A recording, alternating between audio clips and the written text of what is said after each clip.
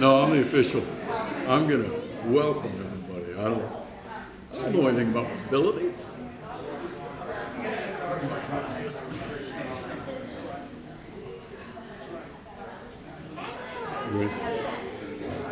Good evening.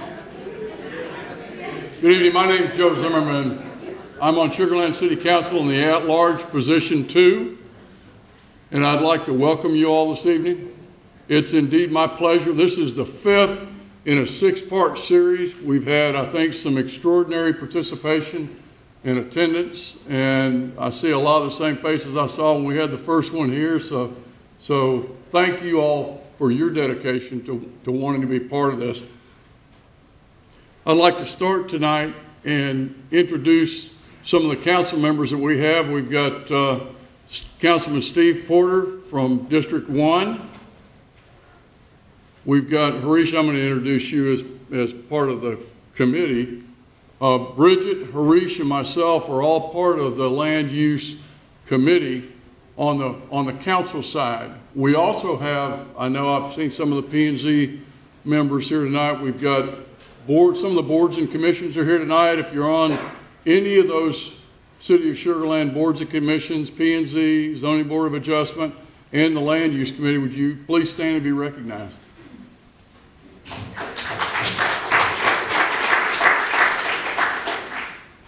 Thank you all for your service.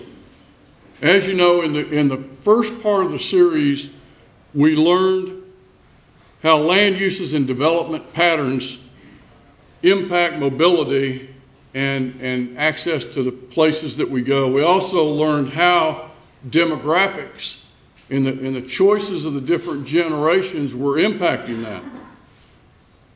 One of our paramount objectives of the comprehensive plan is superior mobility, and that carries down into our city comprehensive mobility plan for superior mobility. Tonight, we're going to hear from guests that are going to speak to the different venues in mobility. And mobility is not just roads. It's mobility the way the city has defined it in both our comprehensive plan and our comprehensive mobility plan is all forms of transportation. So without any further ado, Christoph, could you come and please introduce our guest tonight?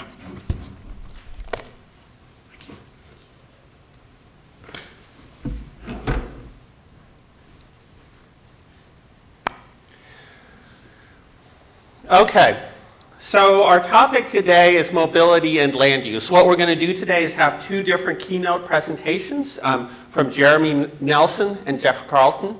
And then we're going to do a question and answer. You'll be able to submit those on the blue cards you find here. You'll be able to submit them on Facebook, on Twitter, and via email.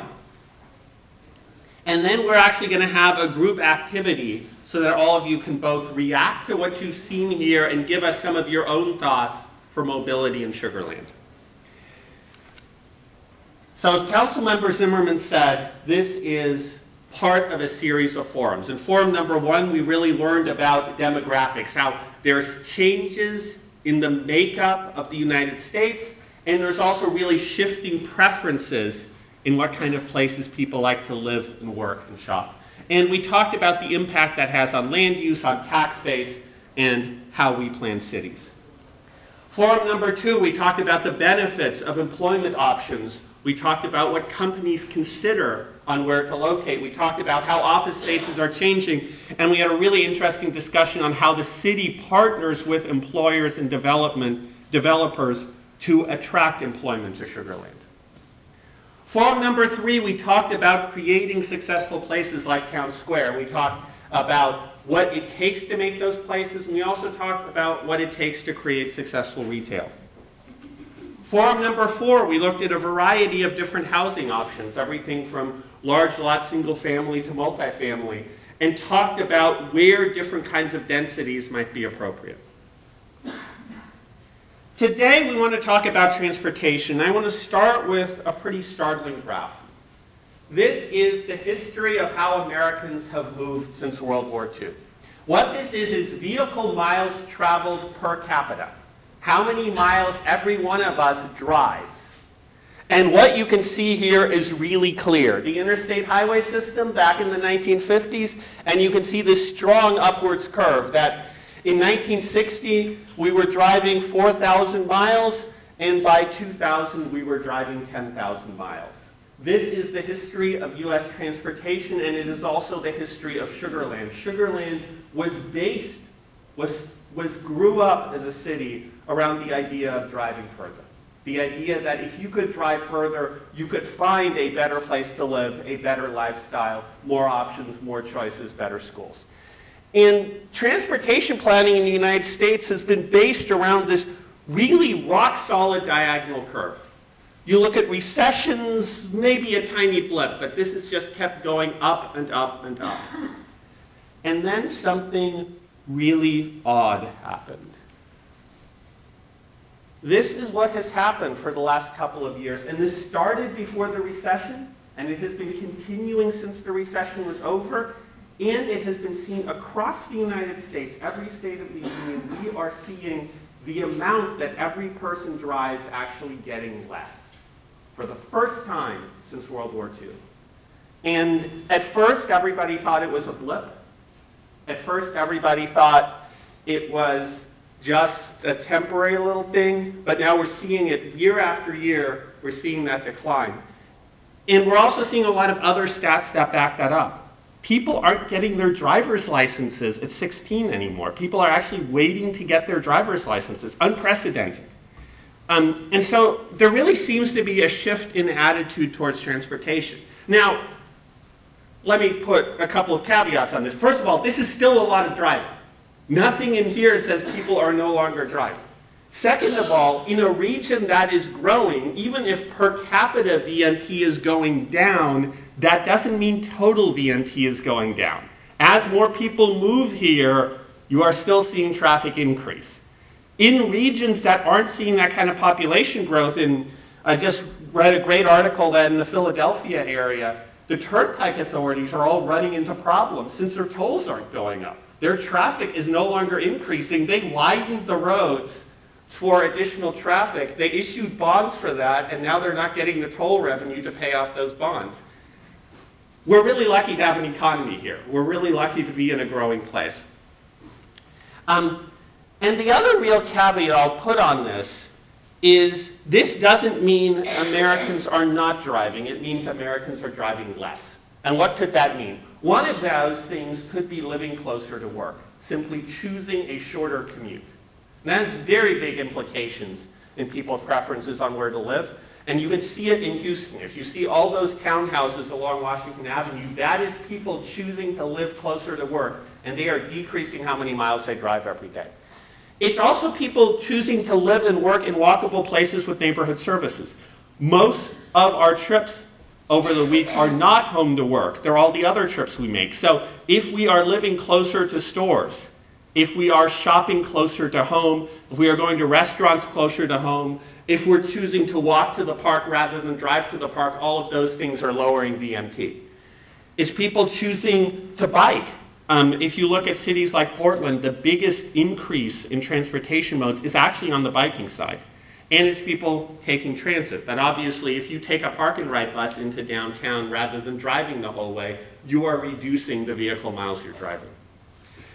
So what I would point to here is that there's a pretty fundamental shift in transportation. And what we have looked at through these forums is what is changing. I can tell you what will stay the same. I can tell you that the vast majority of the trips in Sugar Land will be made by single-family vehicles for any future we can foresee right now.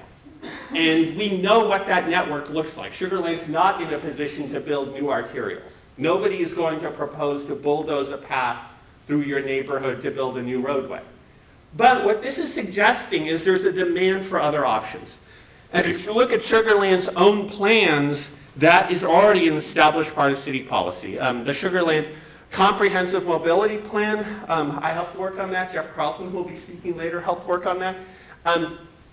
Defines a goal in terms of strategic mobility, in terms of superior mobility, and really looks at adding more modes to the system, and looks at optimizing the facilities we have. Because widening roadways isn't always a possibility. The question is, how can we make them more effective? But one key thing in there is it recognizes the link to land use. The idea that land use and development patterns are a really important part of mobility. Because traffic, nobody drives in order to drive. Those people lined up at that triple left turn lane right there, they aren't there because they got out of work and said, I'd really like to drive somewhere. They're trying to get home. They're trying to get to the store. And so ultimately, those destinations are what drive transportation. And we can't talk about transportation without talking about land use. And the citizens of Sugar Land recognize that. In the survey done as part of the Comprehensive Mobility Plan, second to the top in terms of how important different measures were was coordinating land use with transportation.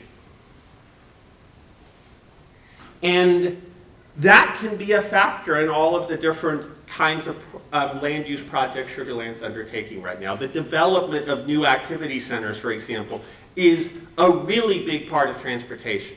Locating things next to each other so people don't have to drive to get lunch. That's part of the transportation picture. So that's why we're focusing an entire forum on this.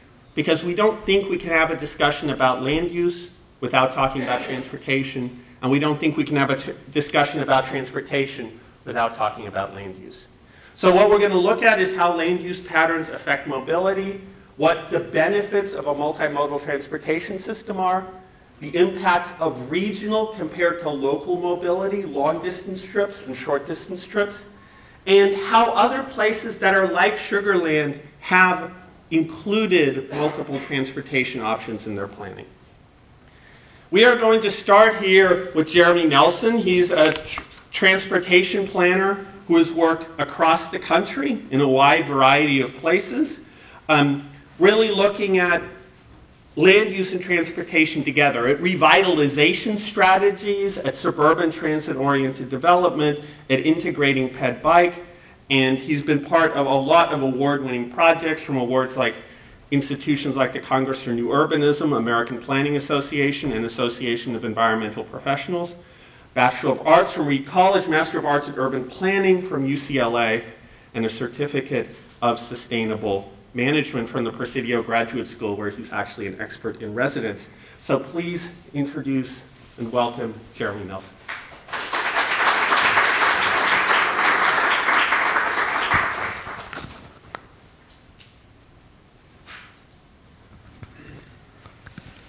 Good evening. Can everyone hear me okay? I was told the light there, it turns green once I press the button. Well, I really am honored to be here tonight. I don't know how many of y'all have been to some of the previous land use forums.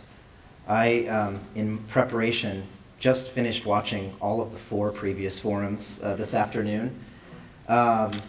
It's quite an honor to be part of this series, and I think you as residents and business owners in the city of Sugar Land have a lot to be proud of your city staff and leadership for putting this together. I was joking the other day as we were taking a tour that I feel like I should have written a tuition check for the PhD education I got watching the previous forums in urban planning. So I feel like you all have a lot to be proud of, and I'd like to thank city staff for accommodating me as an outsider and showing me around town. I want to get a sense of, you heard a little bit about my background, I want to get a sense of who's in the room, and I'm based in Durango, Colorado, so I brought some chocolates from Durango. I'm going to pass out for occasional people who are brave enough to answer my occasional questions. And for those of you listening at home or online or the Twitter sphere, hurry down here and get chocolate before they run out. So I'd like to know who's here in the room, who's a resident of Sugar Land. If you raise your hand up. Who's been a resident for more than 3 years? Keep your hands up. More than 5 years? More than 10 years? Keep your hands up, please. More than 15 years? 20 years? 25? 30? Wait, some hands are going, okay, oh, you're just waiting to raise your hand. Okay, you don't want to waste your time holding your hand up. Okay, 35? Okay, so somewhere between 30 and 35. 34? 33? Okay, Bob, you get a chocolate. You're the longest resident in the room if we have our math right. Thank you. Who's a business owner? You can be a resident and a business owner, but who's a business owner here tonight? Owns a business in Sugar Land, or no business owners, no merchants? They're all doing the books after closing or still working? Property owner, a non-residential property owner, like a commercial property owner or a developer, maybe. Any developers want to raise their hand? Okay, so mostly, yes? Okay, for chocolate, yes. You're a developer for chocolate, all right. Some projects that may be the only compensation, right? Okay, well thank you for playing along with me, and I'll have some questions throughout the presentation and also have more chocolate. I just wanted to get a sense of who is here. As I mentioned, I spent the last few days walking and biking and being driven in a van safely by city staff around your beautiful town, and really impressed. I've lived and worked on the West Coast in San Francisco Bay Area. Like I said, I'm currently in a cutesy little tourist town in Colorado. So I've seen a lot of different urban environments, built environments, small towns, big towns, and really impressed with Sugar Land and the level of amenity and also the level of clear care and concern you have and pride that you have in your community based on the built environment. I'm realizing I need to advance my slides as I talk instead of just my paper slides. So here's briefly what I'm going to talk about, and I need to make sure I don't go over. Jeff's going to shoot me daggers if I get close to my 30 minutes so that we preserve time for him. I'm going to talk a little bit about why should you care about transportation. There are several good reasons. Many of them have nothing to do with transportation. I'm going to talk a little bit about why you need a smart mobility strategy, 5 key principles to build one on. Many of them are already enshrined in your comp plan, so I'll be repeating. For those of you who memorized that document, the mobility plan, comprehensive mobility plan, you'll be hearing those again. And then just in brief, with all of my expertise gleaned over the past 48 hours to tell you what you should do in your community, 5 changes or 5 initiatives that I think, just with fresh eyes, could be undertaken are fairly doable, fairly small changes that could have big results in terms of increasing the sustainability and efficiency of your transportation system for all modes and for all system users. So that's kind of what I was thinking we talk about tonight. I'm going to jabber on for a while, but then I'm really hoping that we'll have a lot of time for questions, and I'm going to stay for the small group discussions. I want everybody to be putting on their transportation thinking hats like these gentlemen have done.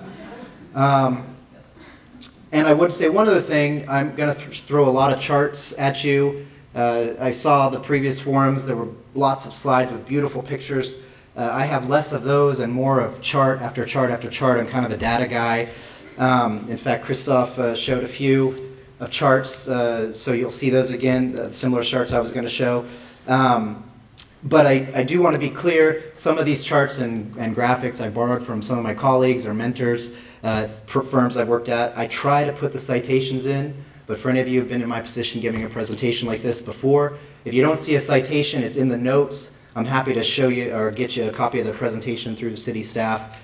Just want to make sure everyone's clear that some of these are borrowed. One of my favorite quotes is, stealing from one is plagiarism, but borrowing from many is research. So keep that in mind as you see my slides. So 5 good reasons to care about transportation.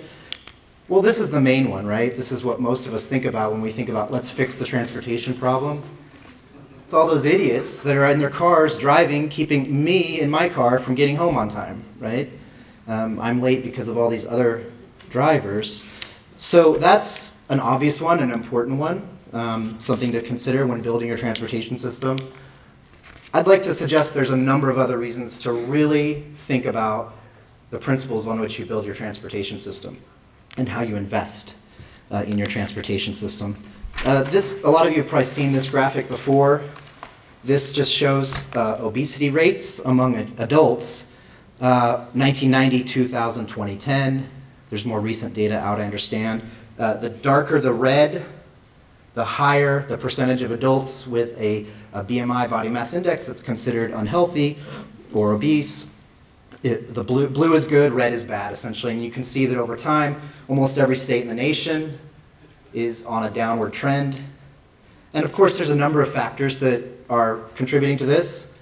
I'm not going to say that transportation is the only one, how we get around.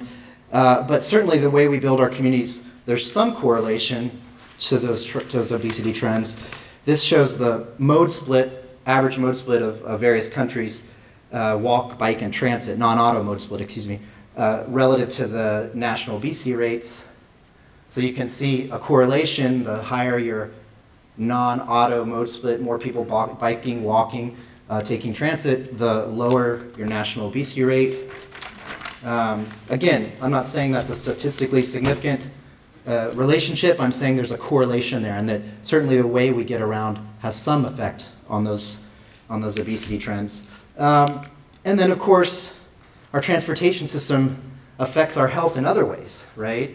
If you look at the teal bars, these are the 10 leading causes of potential years of lost life.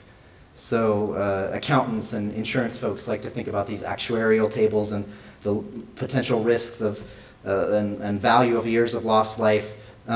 These are the top 10 as of 2009. The teal bars are not transportation related, so there's a number that, 5 or so of those that have nothing to do with transportation. But one could make the argument that half of the top 10 leading causes of lost years of life in our country have some bearing on the transportation system. Whether it's the red bar of actual being in a vehicle crash that results in lost years of life, pollution exposure, the yellow bars from motor vehicles, or sedentary lifestyle, again, those obesity rates from being behind our car, the wheels of our car too much. So I'd like to argue this is an important issue. This isn't just about touchy-feely, let's all go out for a walk and let's all bike. These are significant issues with serious implications. And again, to show the relationship between the way we get around, the way we build our communities and how we travel, and these issues of public health and public safety. This graph just shows traffic fatalities, per 100,000 residents. You can see that the quote-unquote smart growth, or more compact communities or counties, are in green at the top. They have the lower rates. The ones at the bottom have the most sprawled counties have the higher rates of traffic fatalities. It's a clear pattern. Again, a correlation, a pattern. And not so much, I guess, in this community, but in other communities I work in, there's often a perception of, well, it's not safe from a risk of crime standpoint. It's not safe to walk or bike. I don't really get that sense walking around Sugar Land. I think the demographics are a little different here than maybe some communities where that is a concern, a legitimate concern. But one of the graphs I like to show is that the actual risk of being a victim of a personal crime, of a violent crime, whoops, sorry, I'm behind on my slides. This graph is just showing the relative risk of being killed in a motor vehicle versus being killed as a result of a violent crime, homicide, aggravated assault, etc. The dashed line is the motor vehicle lethality rate, as epidemiologists call it. The solid line is the criminal risk of being killed as a result of violent criminal act. So you can see that both of those rates have been declining. But what's interesting to me, and that's for a number of reasons, but what's interesting to me is that they're actually almost identical, right? But if you watch the evening news or you talk to some of your family members, you might think, well, it's more dangerous to go walk and bike than it is to drive a car. When in fact, it's more dangerous to go out and walk a bike because you're going to be a victim of a crime than it is to drive. But that's actually not the case. So sometimes our perceptions and the reality aren't always aligned. In fact, this graph shows, are you bored with graphs yet? Should I bring some more chocolate out? This graph actually shows that there's safety in numbers, right? So on the bottom axis, the mode to work, or the journey to work mode share. How many people are walking and biking in your community? On the y-axis, the relative risk index. So you can see the pattern. These dots each represent one community. So you can see that the more people that are walking and biking, the lower the risk of being in a collision or injury collision as a bicyclist or pedestrian. So what happens is, as if you double, the formula is if you double walking or bicycling in your community, it increases the total injuries by 32%, about a third, right? But if you normalize that by the number of increased people walking and biking, so it's on a per person or per trip basis, it reduces your individual risk by 66%. So overall injuries, collisions go up, but the relative or per person risk goes down because there's more people walking, more people biking. There's safety in numbers when it comes to these modes. Here's another reason to care about transportation, not necessarily transportation related. This is from California. If you see graphs from California, it's because I worked in California and the West Coast for a good decade. So I tried to scrub some of the ones that are least relevant, but I still feel like even in Houston and in Texas, Houston area in Texas, I feel like talking about energy is relevant. Although I did see on a TV ad, energy company offering you either free energy at night, free electricity at night, or free electricity on the weekends, and I've never seen that before. I was thinking only in Texas do you give away energy. But no boom like that can last forever, right? So, and even if there is not a concern about the current price of energy or supply, one argument that some countries have made who are oil rich is they want to be as conservative as possible and efficient as possible with their energy usage, so that as supplies dwindle, they can sell as much as possible to other places and reap the income from that. So by essentially eating less of your seed corn, as they say in Kansas where I grew up, you are able to sustain the revenue off of that resource for as long as possible. Bottom line, this just shows that we think of energy usage of buildings as being a significant factor.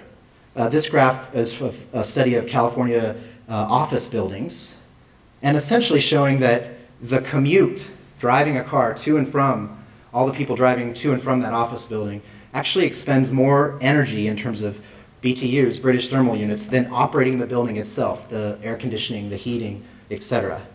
And so some people say, well, sure, we knew that, but green buildings, that's the answer, green buildings.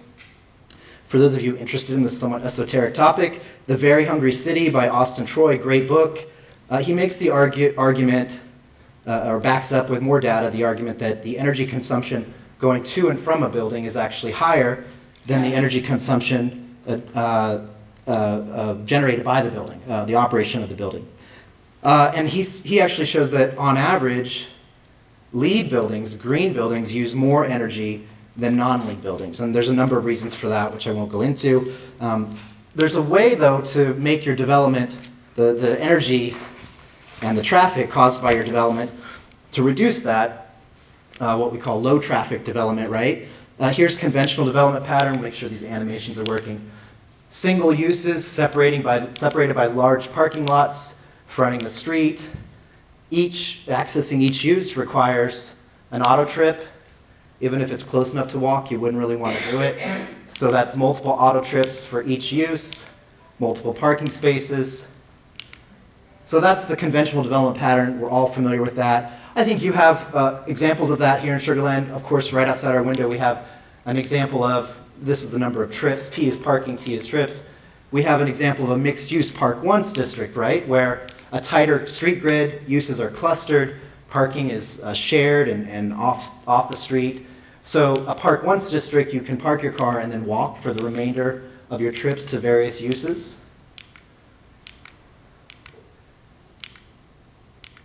So I'm clicking through my animations. There we go. So that's not meant to be a vision test, but what are the results of that? I'll read them to you.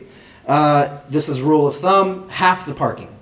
A mixed-use Park Once district relative to conventional development, single use spread out by parking lots.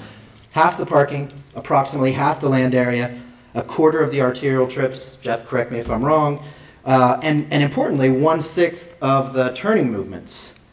Right? And I think, as most traffic engineers will tell you, The way I was told, it's the turning movements on and off of the arterial that actually cause the turbulence, a lot of the turbulence that slows down traffic flow and throughput.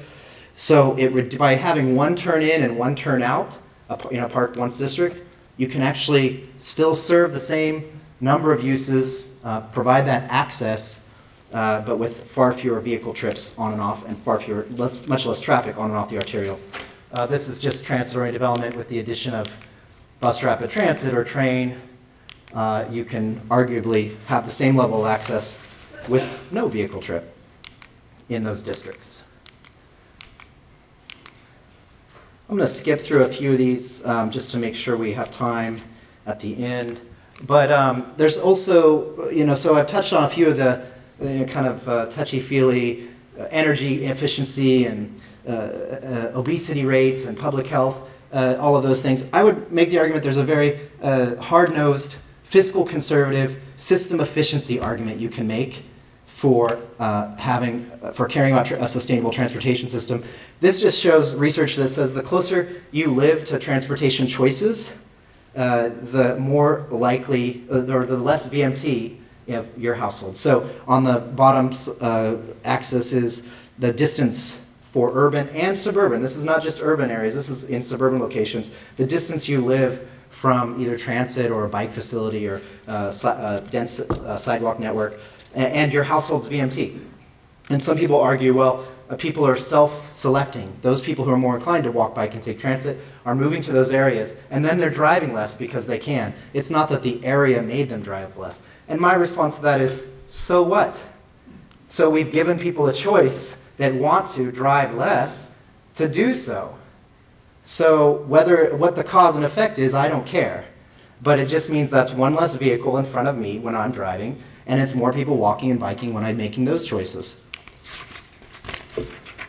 As a developer in the room, another reason it's important to right-size your transportation system. We'll talk a little bit later about removing barriers to development. If you're building if you're building the church parking lot for Easter Sunday, it may seem like a good idea from a policy perspective, just to be sure and make sure no one calls and complains about parking problems. But from a development standpoint, it actually can be a significant barrier to making your project pencil. And so we want to make sure we're right-sizing the transportation system, being efficient. Here's another graph or illustration that just shows the spatial efficiency of different modes, right? If you're trying to stretch the utility of your infrastructure, I understand there's a plan to potentially widen Highway 6 a little bit more. That's one way to accommodate more vehicle trips. Another way is to improve the efficiency of your existing right-of-way through mode shift.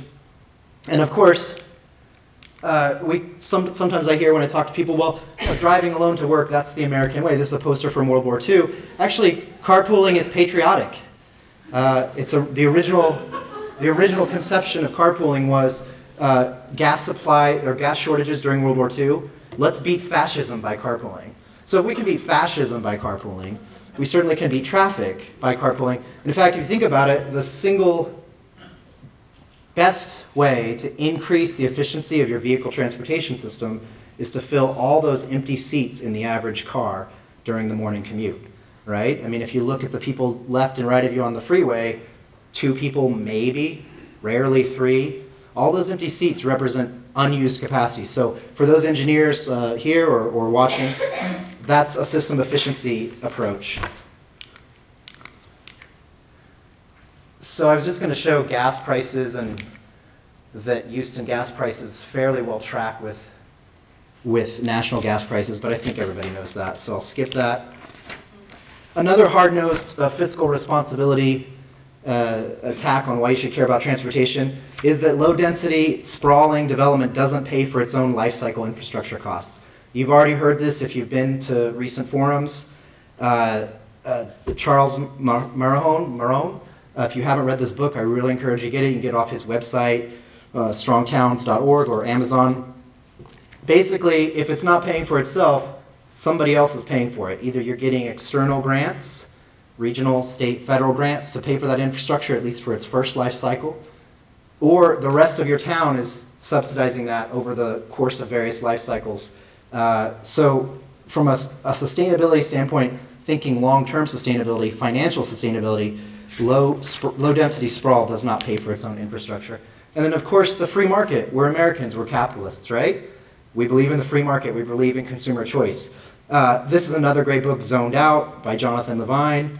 Again, a book that I think if you're a planner or a planner geek like myself, can change your life. He essentially argues that since World War II, most zoning codes have made walkable neighborhoods illegal. Think about site planning standards. Think about street design standards. It's made walkability illegal in most communities.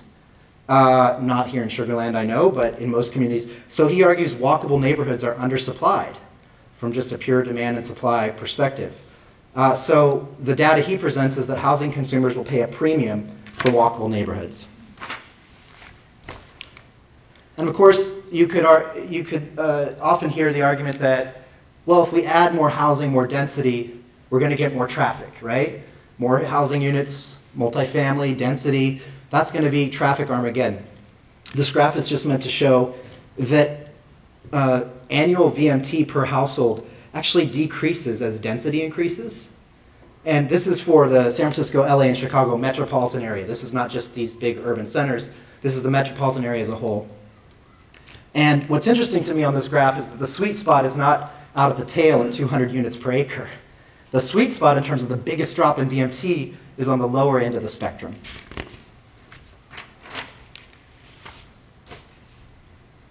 And I'll skip this graph because Christoph already presented it, but essentially VMT is dropping on a normalized basis per capita, population adjusted. VMT is dropping. This has never happened before. And you'll note it's also not just a recession issue. You can see the gray bar, the last gray bar is the most recent, the Great Recession. And VMT continued to drop after the recession was over. And I think that's for a number of reasons. One is teen drivers' licensing rates is going down. If you look at the left-hand side of this graph, the teenagers, over the past 30 years, the licensing rates have dropped. Chocolate time. How many of you remember when you got your driver's license? Okay, I'm just going to randomly distribute, since there's no right answer here. Who else remembers? This side of the room's feeling cheated. Oh, oh, way in the back. Okay, got it? Good catch. So let me just say, your kids and grandkids, if they're teenagers, this major milestone that you remember the day you got your license, freedom, independence from my parents, I can go meet the opposite sex somewhere or hang out with friends. A large significant portion of teenagers today will not ever remember that milestone. In fact, they're more likely to remember when they got their first smartphone, so they can start texting their friends and being on Facebook. So, I mean, getting your license and having a car, that was access, right? Access to friends, independence. The smartphone is that access to friends and independence now. So that's one of the reasons VMT is going down, I think. Another reason is the aging of the baby boomers, right? So you get chocolate for that as well. These are just demographers put together age pyramids. You can see that the top part of the pyramid is getting fatter. That means more people who are 55 and better. As a friend of mine who works in senior services says, we're all seniors or future seniors. So this is happening. This is already happening. The baby boomers are starting to retire. Obviously, they're driving less VMT. So those are, I thought I said 5, but I think many more than 5. Those are several good reasons to care about transportation and for your community to think about what a smart mobility strategy really means. I read through your comp plan. It's very good. Your mobility plan is part of your comp plan. My experience reading general plans, as they're called in California, or comp plans in other places, is you have a list of policy goals and objectives that look something like this. Promote affordable housing, add appropriate density, create ped-friendly streets. I don't know what ped-friendly actually means, but you know, good stuff. Reduce vehicle trips, honor motherhood, enjoy apple pie. No one objects to that. But in practice, many communities are still building streets like this. What do we do when a project comes in the door that has generates too many trips according to the black box model, or we perceive has a parking problem? We reduce the development density, we widen the road, we add more parking, or we move the project to a cow field where all of those problems go away for at least 10 or 15 years until the development catches up with the cow field development. So, you know, there's an example of a mitigation, an improvement. You saw a lot of these kind of projects as part of the stimulus because they were shovel-ready.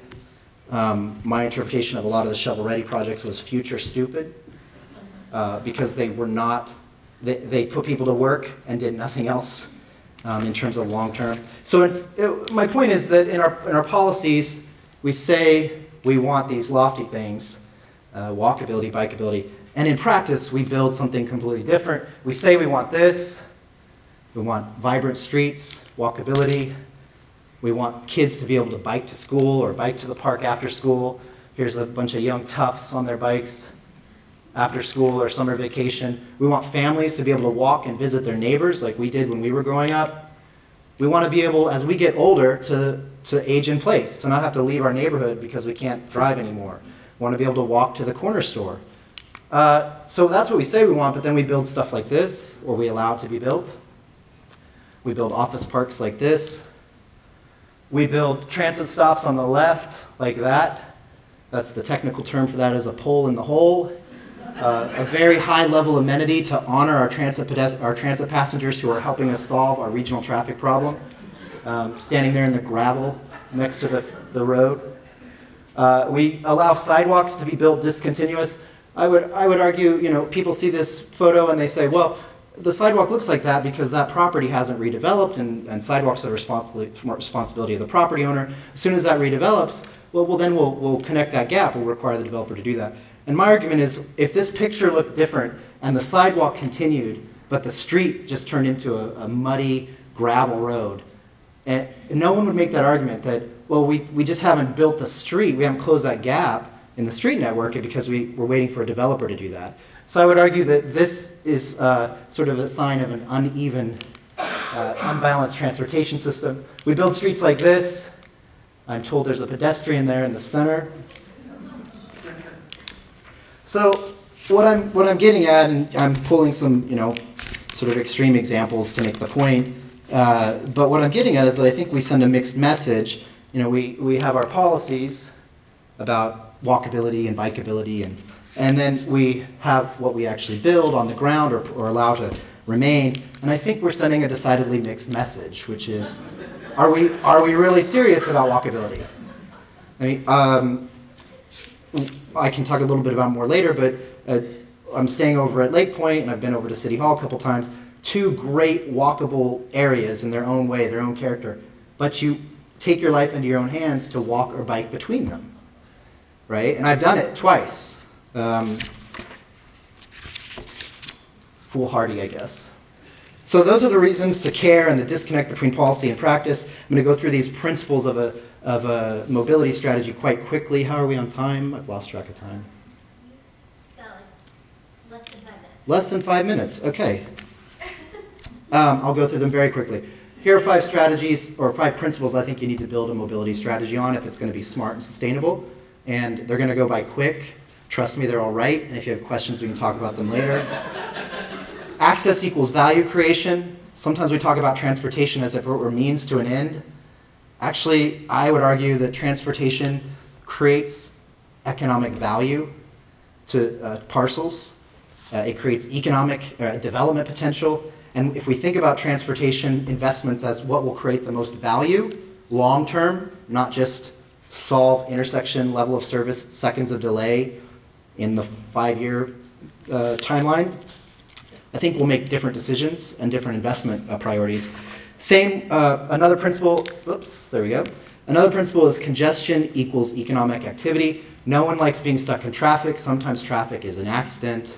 or a special event. But think about places that have no traffic congestion. It's the same with parking. There's never a hard time finding a parking space because no one wants to go there. So next time you're stuck in traffic, think of it as a good problem to have, better than the alternative. Emphasizing access and emphasizing placemaking equals long-term success. It's proven time and time again. Previous speakers have showed you examples of that. Emphasizing mobility and ever-expanding auto capacity is a recipe for long-term failure. That's my position. I'm happy to debate it later. I think there's examples of it throughout the Houston region, but also throughout the country, that that's a dead-end strategy. And a highly costly strategy to pursue in terms of where you put your energy and your money. I mentioned level of service earlier. Level of service is a performance measure that transportation engineers and planners use to assess the success of a street. Auto level of service, how many seconds of delay through an intersection typically for the typical motorist. So I've got 2 chocolates left. I want everyone to imagine your favorite street growing up. You can close your eyes if you want to make it more sacred. Imagine your favorite street when you were growing up. Might be the street your house was on, or the street outside a park, or just think about that street. Everyone have a street in mind? It might be a street currently outside your house today. But imagine your favorite street. Now I'd like someone to tell me what the level of service, auto level of service was on that street. No one knows. What, did someone actually know? You know, it's an A. Okay, great, chocolate. How many seconds of delay at the typical intersection on your favorite street? Less than 10. But you're guessing to get chocolate, I think. No cars. Yes, you want the chocolate. My point is, obviously, is that you don't care. Your memories of that street, of what made it a great place, have very little to do with level of service. But when streets are being designed by us professionals, auto level of service, intersection seconds of delay is like the most important thing we care about, right? Mismatch. It has nothing to do with what we remember about our favorite streets. And then finally, managing demand for travel, which formerly used to be kind of a hippie communist thing that we did in response to the oil crisis in the 70s, and Carter got kicked out of office for it and those kinds of things. I would actually argue managing demand is, from an economist's perspective and an engineer's perspective, a fiscally conservative approach versus adding new capacity for ever more auto trips when you think about the life cycle costs. And then finally, it sounds easy when we present slides like this and we talk about it, but transportation, like life, involves trade-offs. There's no silver bullet. It's more like silver buckshot. Try a lot of things, and some of them work, and the cumulative effect hopefully helps you balance the tensions and trade-offs in a strategic way. I think with that, I will go through 5 changes quickly, and then I'm done. The 5 changes based on, again, my 48 hours on the ground here in Sugar Land that I think are doable and would have a big bang for the buck are not always necessarily, or some of them may be counterintuitive at first, but I think they're worth considering and discussing. I would argue that they don't have to dramatically reduce traffic congestion. Traffic congestion is nonlinear, as this graph is intended to show. A small decrease in the number of vehicles at peak hour times can result in a disproportionate increase or improvement in travel times. A disproportionate decrease in travel times, excuse me. And then if you build it, they will come. The field of dreams cliche is actually true when it comes to bike and ped. A lot of studies show, this is Portland.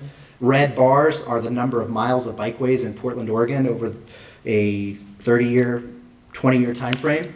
The white line is the number of bicyclists increasing during that time. So as they built more bike lanes, guess what? People felt safer biking, and they biked more, and more people started biking who wouldn't have considered it before. So here are the 5 changes. I think Sugar Land needs to commit in a serious way to bike and ped connectivity. We talked about Lake Point and Town Center being walkable pods that are disconnected from each other. This graph is meant to show how far you can, a 1-mile walk in a grid on the left versus the destinations you can access in a 1-mile walk in a more cul-de-sac loops and lollipop street pattern on the right. I think that Sugar Land has examples of both. Some are more successful than others, and figuring out how to connect the areas of town that are walkable with walkable links, bikeable links. Everybody's heard of walkscore.com. A lot of retailers actually are promoting the walk score of houses now in many urban markets. I just punched in Sugar Land. The green or yellow, I guess, is good. Red is unwalkable according to WalkScore. This is based on number of destinations you can actually walk to from a particular point. So you can see, again, certain areas moderately walkable, not all of them connected.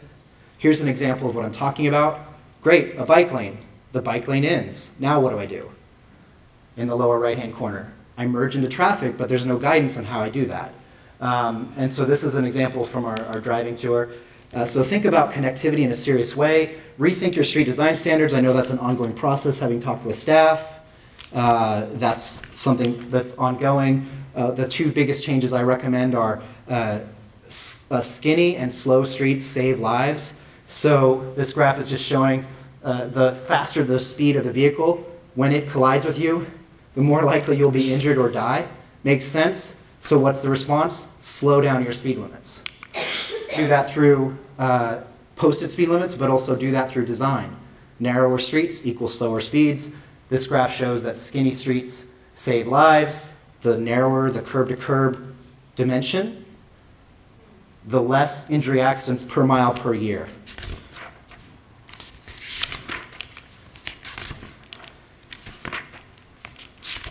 This is an example from Irving, Texas. That's a state highway, their sort of downtown main boulevard.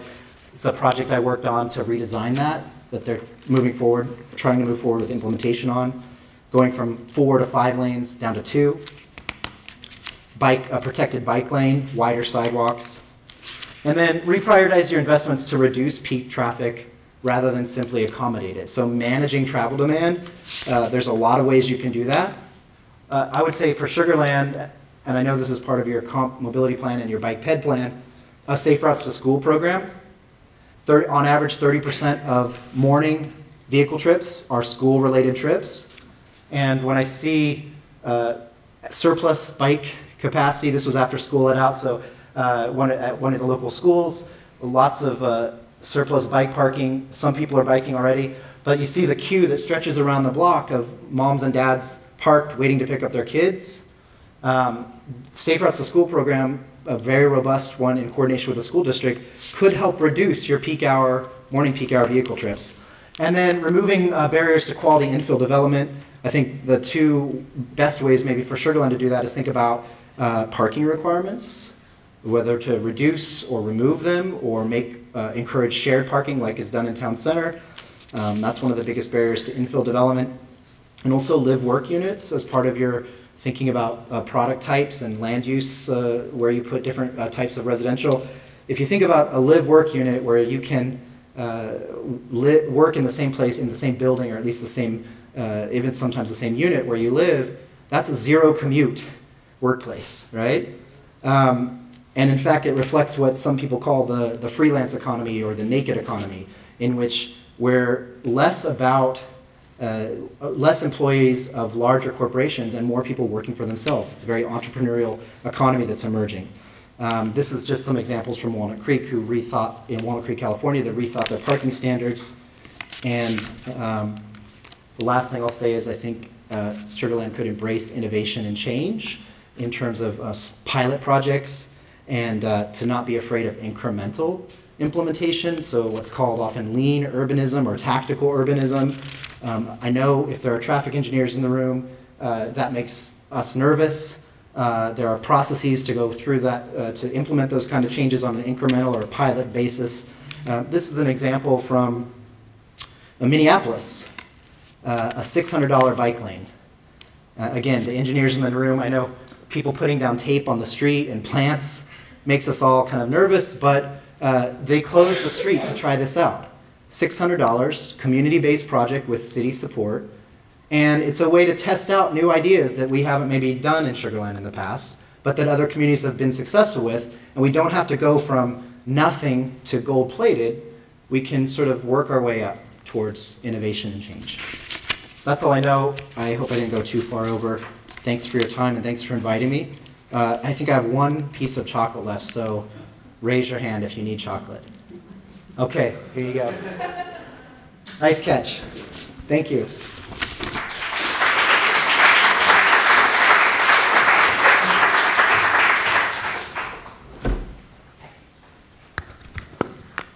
So our second speaker is Geoff Carlton. As I mentioned, he's actually worked on a lot of projects in Sugar Land and Fort Bend, including the Comprehensive Mobility Plan and the Sub-Regional Mobility Plan.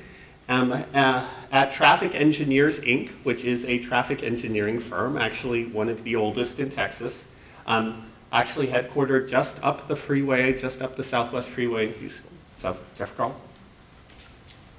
Thank you, Christoph. I come bearing graphs, but not chocolate, so I apologize.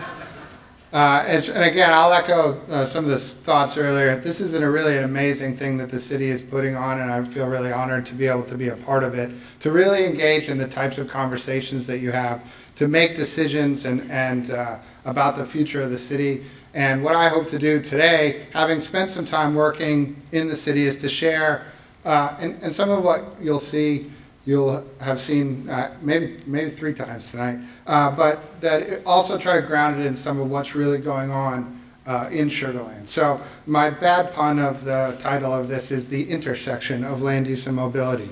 But what I will say,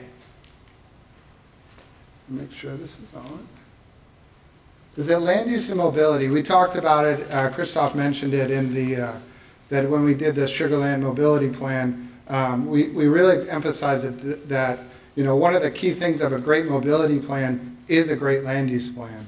But land use and mobility in Sugar Land have been linked since before the city was even incorporated. From the founding of the city along the Brazos River as a key transportation link to the growth of the railroads, which made this sort of the company town that it was, to the expansion of freeways like US 59, which coincided with the development of some of the first master plan communities for which Sugar Land has always been known for. Some of the premier places to live in the Houston region have all been driven by major mobility projects, and they intersect and are impossible to separate. And you can see here, the Imperial Sugar plant right on the railroad line, which was really the foundation of the original development in this area. Now, it may be a little hard to see, but as recently as 1995, Sugar Land was almost entirely a residential community. And that's not really that long ago.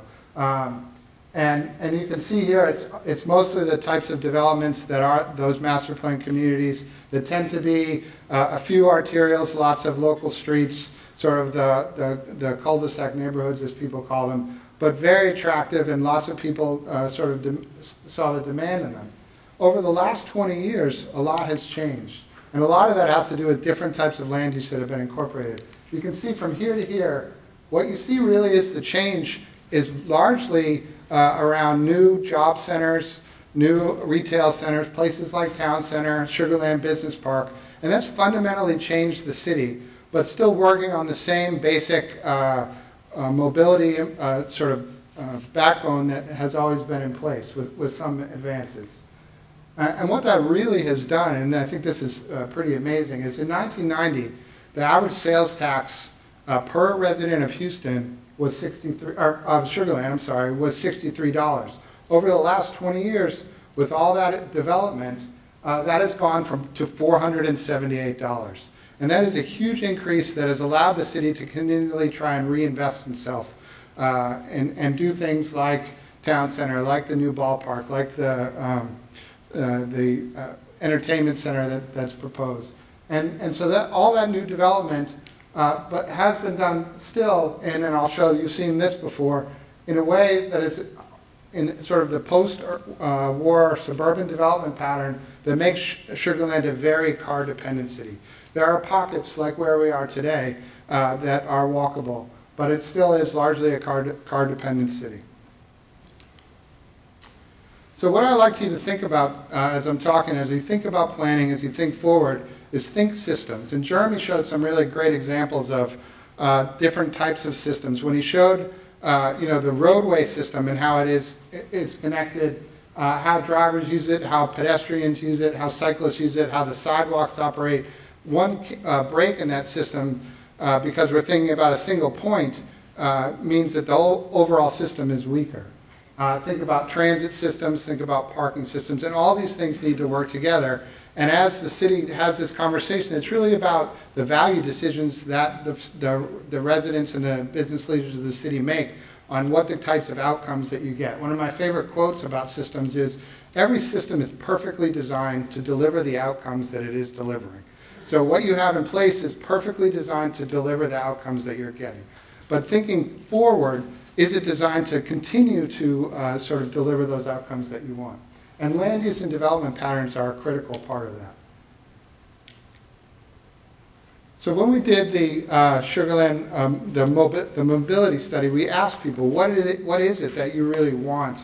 And how do you feel about the mobility outcomes for the city? And one of the key things that when we ask people is mobility critical to the long-term success of the city? And overwhelmingly, absolutely yes. This is one of the key components, and I'll talk a little bit about how that factors in a little bit.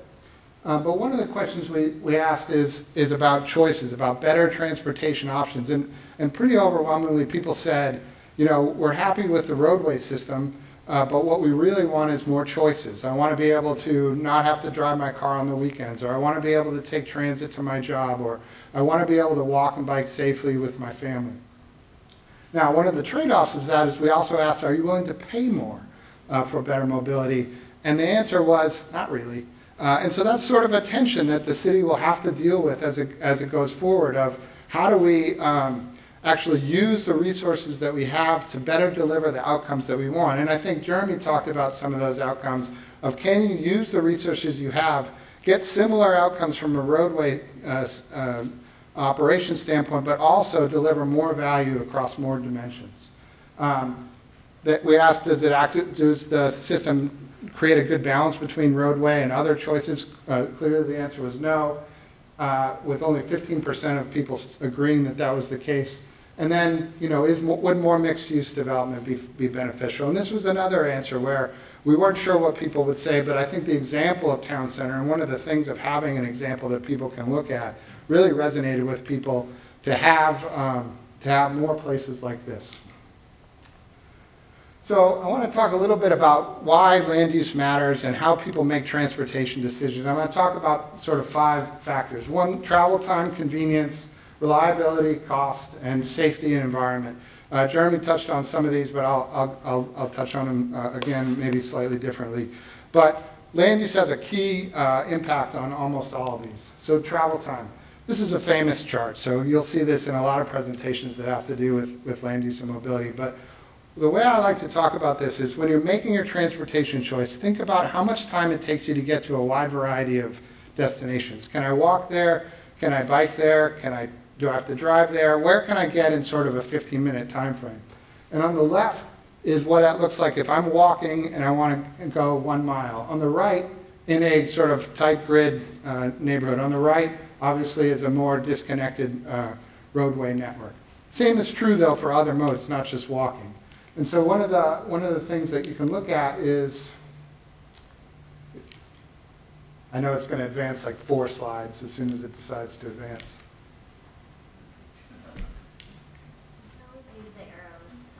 Oh, perfect. That's actually easier. So where can I be in 15 minutes? This is a question that you can ask when you think about what type of transportation choices people are making.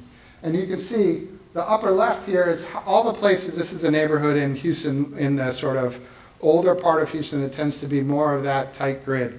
In a car, I can get to many, many places in 15 minutes. In a bike, I can get to actually quite a few places. And I think this is one of the reasons that we're seeing a real growth in cycling, is the amount of places that I can get to in that bubble. If I can get to a grocery store, to the school, to a restaurant, all within that sort of distance, that to me says that that place is a bikeable place. And so you're seeing a real growth because there's lots of places that you can get to in that area.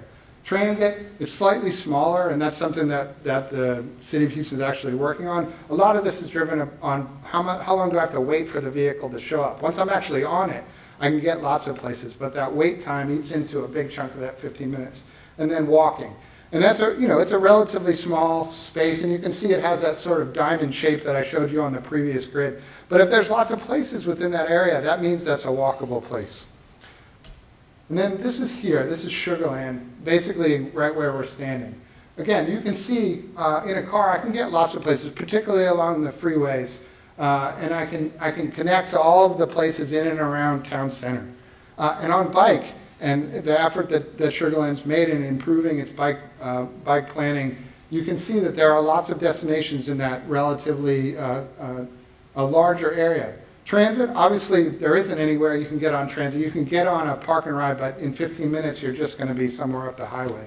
And then walking, you can get in and around town center, but it's actually hard to do things like get across the freeway because there aren't that many choices. It starts to look more like that picture on the right that I showed earlier. So that's one way, travel time. How many places can I get, and what that influences my mode choice.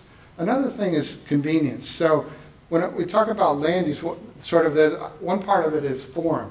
And what this picture shows here is actually two identical land uses. They're both Walmart neighborhood centers, and Walmart's trying to roll out sort of more tailored development to different neighborhoods. The land use on the left, it's incredibly convenient if I'm driving. I can pull up into a large parking lot, walk, go to the front, and come out with my groceries.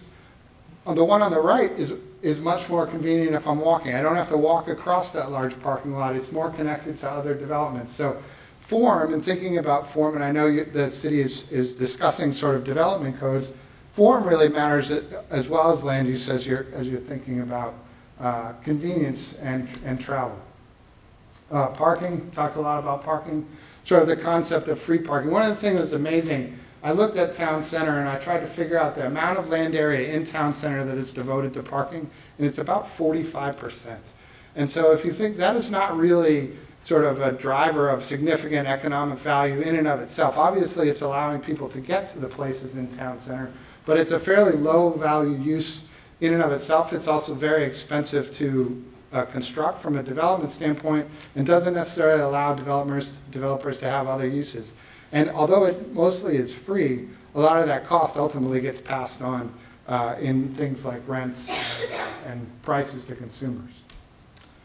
And then reliability is another thing that matters. One of the things that we look a lot at when I'm working on transit plans is reliability. People need to know that they can get where they want to go.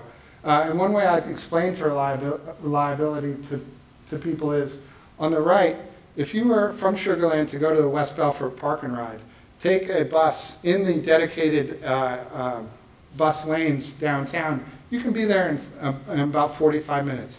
And the reliability of that 45 minutes is very high because it has this dedicated lane and it can get in and out of the city relatively easily. Whereas on the right, when you're driving, some days it could take you 30 minutes, and some days it could take you an hour. So that on average, you're both taking 45 minutes. But which one would you prefer? Something that you can depend on and know that you can set your schedule around, or something that some days you're flying home, like today when HISD is out of session, you get here, I got to Sugar Land really fast. But other days it's going to take me an hour, add a lot of stress to my life, and I'm less productive during that time. So thinking about reliability in the system is also important, as well as levels of service. Costs. Sugar Land is a relatively affluent community, and this hasn't been as big of an issue, but in a lot of communities, transportation is an incredibly large amount of a household budget. AAA just came out with their 2013 assessment of how much it costs to operate a vehicle. It's $9,000 a year on average to operate a typical car, $11,000 if you have an SUV, which is a huge chunk of a household budget, particularly for people who are earning sort of the regional average of mid-50,000. So on the left is a graph. The areas in yellow are places that you can afford a house at $50,000 with a payment that's 30% or less of your household income. And that's sort of the standard of kind of affordability. On the right is if you combine household income or household costs and transportation costs, in this standard they said there's about 45%. The areas in yellow are the places that you can afford. It gets much smaller, and a lot of that is driven by the amount of how much it costs, what kind of transportation options you have. And this affects a lot of people in the types of choices they make and the types of choices they'll make in the future. Safety. One of the things we ask residents of Houston, or of Sugar Land is, where do I feel safe? Majority of people, 75%, said I feel very safe driving in Sugar Land. A little less than half said I feel safe walking in Sugar Land. And only about 15%, 16% said I feel safe biking in Sugar Land. And so that's something that try to, to the point of getting more people out, creating safer facilities, really emphasizing that as to start to help people make different choices that they are saying that they would like to be able to do. Again, this is a great chart. I mean, I think every transportation professional loves this chart because it's so interesting. Like, this is total miles driven, and this is actually the aggregate of population growth and VMT. And you can see it's really sort of flattened out, and we're at about the same place we were in 2004. And that's really, again, driven by miles per person has gone down while population has gone up. What I think is really interesting is, what happens next? Most of our transportation planning is based on that dotted line, or maybe even the blue line that says, this is still an anomaly. We're going to start growing 2% a year. People are going to start driving more. We need to have the capacity to handle this in the future. But what if it's the red line? What if it's the green line, that this is an actual fundamental shift? And there's reasons to believe that any one of those outcomes is entirely possible. And they were putting significant amount of funding into this infrastructure investments. We want to make sure that we're ultimately going to be able to, sort of be able to be fiscally supported. And we really need to understand what's happening because of demographics. This is sort of that chart broken into different age groups. And you can see the white line is the young folks 16 to 19. They've had a huge decline in VMT over the last sort of 20 years, really. Same with the 20 to 34. Those are going to be the people that are moving into sort of professional life, family life. There's a big question of whether those decisions will start to change as they have kids and potentially make different decisions. Although some of the early research is saying that there's a significant number of people in those groups are still maintaining the sort of low car lifestyle. So this is incredibly important in thinking about these things. So again, one of the things I want to present is how all these things have the potential to impact Sugar Land. This is really a decision for the community to make on what the values are that you have. And I just think this is a great chart that shows, in the 1800s we built very straight paths for cows and people. And by 1950 to the present, we're building very straight paths for cars, and the paths we build for pedestrians, bikes, and transit are far more difficult and more windy. And it just sort of shows how the priorities have changed over time. So another thing, the development patterns that we choose, they impact roadway capacity. So these are two charts. The one on the left and the one on the right have the exact same number of vehicle miles, but the one on the left has a much higher capacity to carry vehicles. And I'll show you, that has some real impacts on the types of development choices that you make. One of the things is because Houston has a fairly high percentage of the types of development on the right, I found this just amazing. The Houston region, this includes Sugar Land, the Houston urbanized region, has by far the most lane miles of any of the top 25 largest urbanized regions in the United States. The only one close to us is St. Louis. And the reason St. Louis is close to us is they lost a lot of people. They built infrastructure and then people left, so the ratio really changed. So Houston, we have a significant built infrastructure of roadways. And how does that translate into congestion? Or are we, you would think that it would be really doing great in terms of having very low congestion. But we're actually right in the middle of the pack. So we've taken one tack to build a significant amount of roadways, And we're getting sort of a middle of the road outcome. And what this really says to me is that, you know, it's great. A lot of those are built through, you know, federal funds, other types of funds. But eventually, all of this is sort of a burden that we all have to pay from a fiscal standpoint. That each of us is responsible for a lot more roads. And with those roads come things like the utilities that run along them, the sidewalks, the lighting, you know, all those things that translate into incremental costs. You can see that, less in Sugar Land, but in the general region, in the quality of some of the roads that we have, that it becomes, over time, much more difficult to maintain those facilities. So, when you think about congestion in Houston, tell me some place that you think of as incredibly congested. Is there anyone that jumps out to you? Galleria? And a medical center? 59 in Kirby. 59 in Kirby? Because it's under construction, or all the time? All the time. No. I'll tell you, you hit on the two that jump out almost always. One of them is the medical center. And what I'd like you to focus on here is sort of the yellow lines. Those are the major arterials in and around the medical center. And you can see that, I'll show you a series of pictures of different areas. There are relatively few, and there's large developments that make it so that it's difficult to sort of disperse traffic. Everyone ends up on relatively few streets, and that's more of that sort of right side development pattern that I showed earlier. The other one is the Galleria. There's only really 3 streets that cross 610 through the Galleria, you know, sort of Richmond, Westheimer, and San Felipe. It forces everyone onto those streets, driving traffic on all of those streets up significantly, and doesn't give people a lot of choices and options. Downtown, on the other hand, it's actually harder. Some people will say it's hard to get into downtown, but once you're in downtown, the relative volume on any one of those streets is quite low because it distributes across the grid. And this is sort of the point I was making about those connected roadway patterns actually have higher capacity than some of the less connected roadway patterns. And sort of one of the things I want to talk about is Sugar Land Town Center and what we're here to talk about tonight. This is at the same scale. Now, which one of those earlier patterns does Sugar Land Town Center look more like? Is it more like downtown, or is it more like the medical center, or the? Yeah. So it's like the Met. You know, it's relatively few choices of roads, and one of the things that that's led to is a continuing sort of, we're trying to widen State Highway 6. We're trying to widen State Highway 6. We have another project to widen State Highway 6, and it becomes a little bit of a hamster wheel of trying to continually keep up with traffic because there aren't that many choices.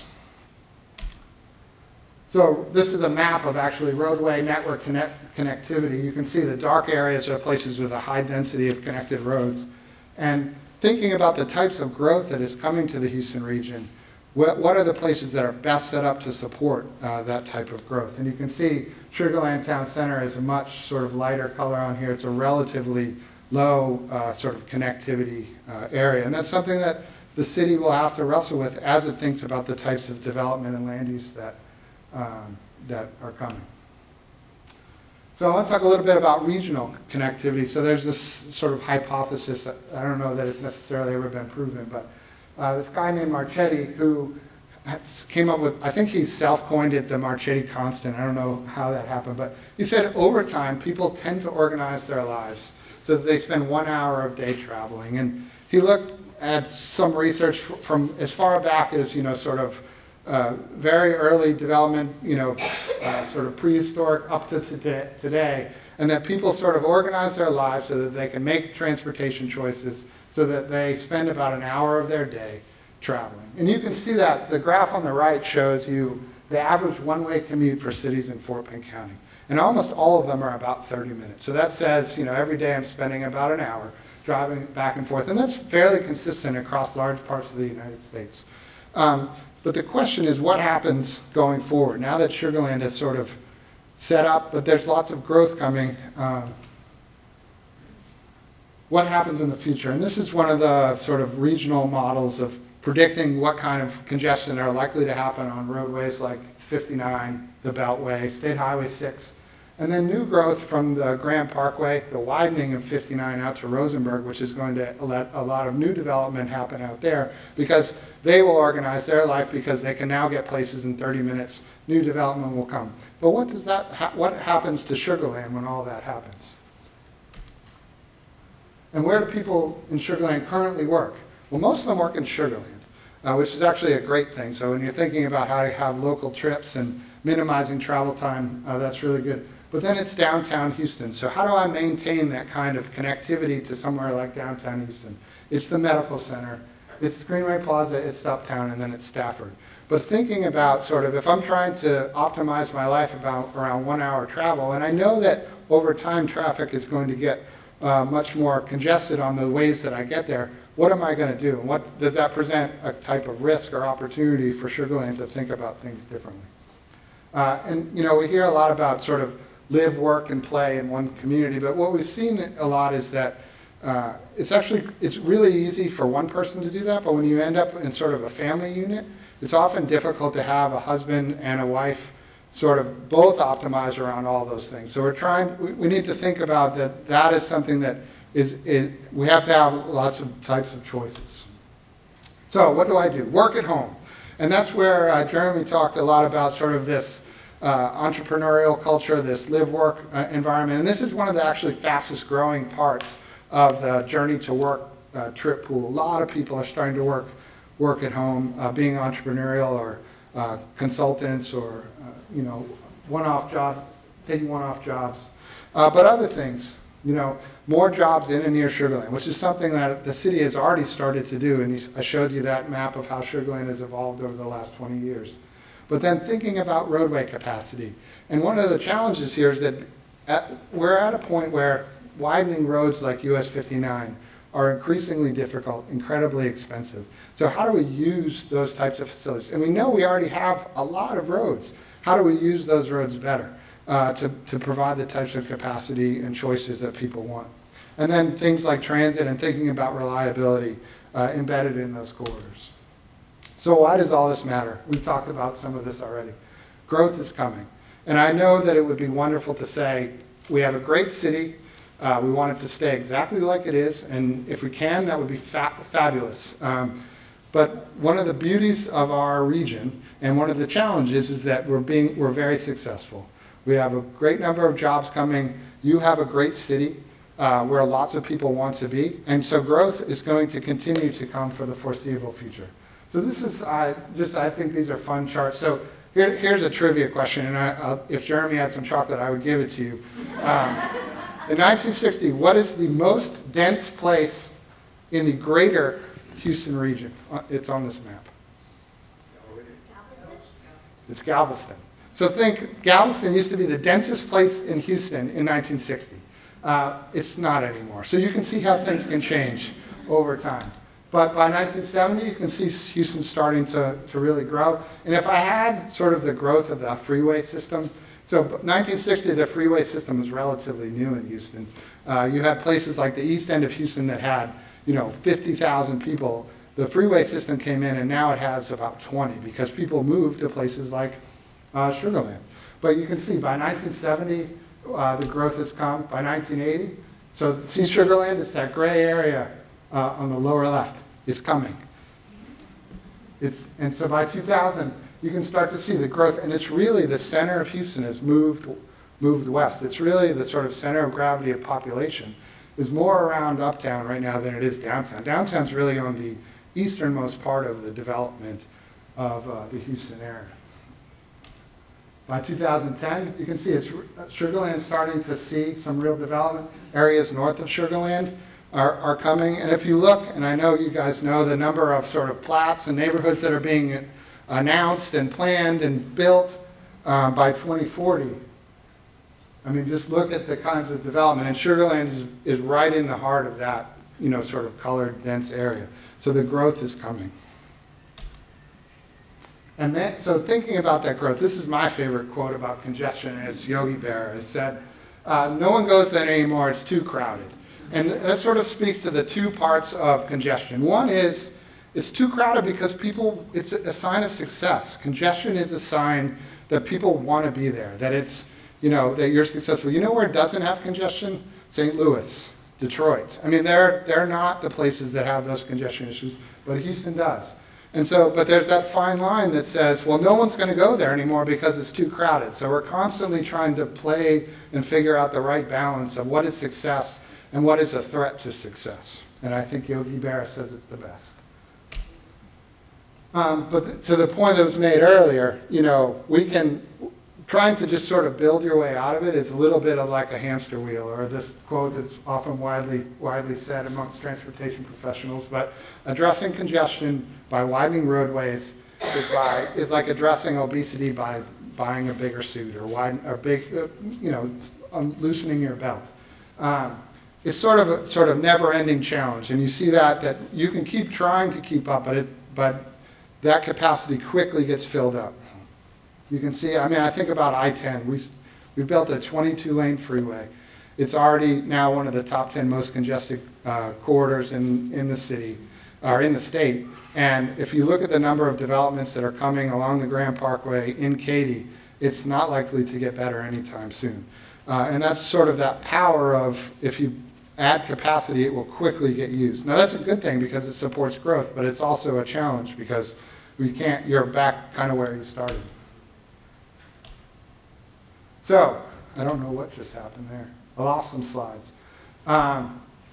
So what this slide says is that what it was supposed to be here is a slide that shows sort of the pattern of development in the in Sugar Land. And it shows that about most of the housing stock in Sugar Land was built in sort of the 70s and 80s, about half of it. And so that's about 30 or 40 years ago. And that's when you sort of hit your useful life of roadways, utilities. They start to, kind of end. And thinking about a neighborhood needing to have sort of an ongoing economic performance, Sugar Land's actually a really unique place because a lot of the I think the city has done a great job of trying to stay in front of that, but here and other regions need to stay on top of it, and it also matters from a land use standpoint. So places, you'll have a lot of opportunities to rethink sort of the related development of the commercial that goes with that, because that's actually one of the places that starts to show the decline most clearly. If you drive down Highway 6, you will see a lot of developments that happened in the 1980s. Classic sort of suburban, big box strip mall. Some of them are still doing well, some of them are not. And there's opportunities to really rethink some of those and look at sort of how can we have a conversation about, is that the type of development that we want to maintain? Is this the opportunity to think about different housing types? Is this an opportunity to create a more connected street grid that's walkable and bikeable? Is this an opportunity to integrate transit into those developments relatively easily? And you also have an opportunity as you rebuild those roadways that are reaching the end of their useful life to rethink it. So you can go from sort of a hostile to pedestrian, auto-oriented street to something that's both more beautiful and more walkable, but still maintains a significant mobility for all modes. And often that actually is correlated with stronger tax base, sort of the more beautiful is worth more than less beautiful. And so that actually can help reinforce the economic performance of the city. Competitiveness. When we asked people, we did another study in the region with Fort Bend, why did you move to Fort Bend? They said, well, I want to be close to my friends and family, but the second most thing is it's close, or I have good access to where I work. And so to the conversation, or what I brought up earlier, are we going to be able to maintain that? And how do we really think through how we do that? Obviously, schools is right out there. I was actually surprised that access to work was above schools, but I think that was really interesting. It speaks to the importance of mobility and the types of land use that you have. I heard that this chart has to be in one presentation of every session of the Land Use Forum. This is sort of that Houston area survey results of asking people what type of place do you want to live in. Do you want to live in sort of a single family residential area or an area with a mix of developments? You can debate whether this is actually showing a trend or if it's there's about 50% of people consistently that are asking for this type of development. And I think that second piece is really powerful, that half of the marketplace is looking for this type of development. And you'll see that sort of, this is walkability, and one of the things that you'll see that in is actually the value of homes. People are paying more. They said there's sort of I think it's $3,000 a home for a point and walk score, something along those lines. People are paying more for more walkable houses, or more walkable neighborhoods. And the big driver of that is the market talking, saying, there aren't enough of these, so I'm going to pay more to live in them. And so you can see here, see the green areas, and then it sort of correlates with the red areas on this one of the places that are higher in sort of land value, particularly that area in the center of Houston.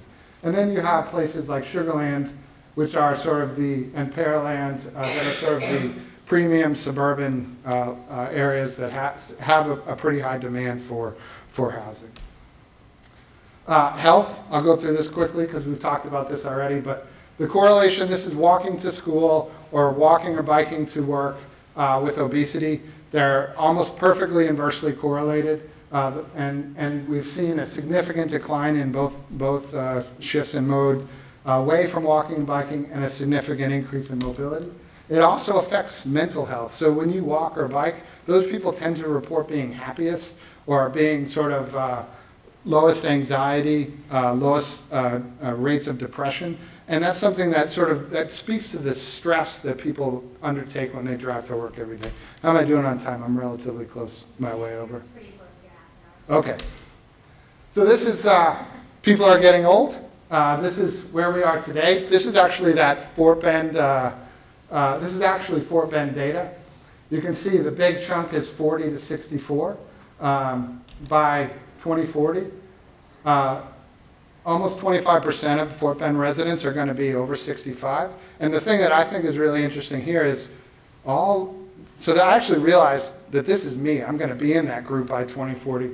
But there's a good chance that I won't be alive. And there will be a lot of single women that will be older than 65, needing somewhere to live, and needing to be able to get around, and thinking about where services are, what kinds of transportation options those people have, and also under 18, who are also people that can't drive primarily.